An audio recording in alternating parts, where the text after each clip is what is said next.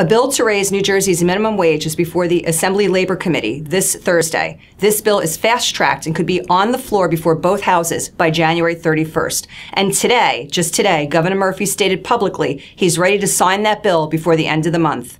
We know that this bill is another mandate on New Jersey's small businesses. We know that job creators will be affected by an increase in the minimum wage. This is your opportunity for your voice to be heard. Please go to njbia.org, and on the front page you'll see a form to fill out that will go directly to your legislator. Tell your legislator the impact that an increase in the minimum wage will have on you. Do it now.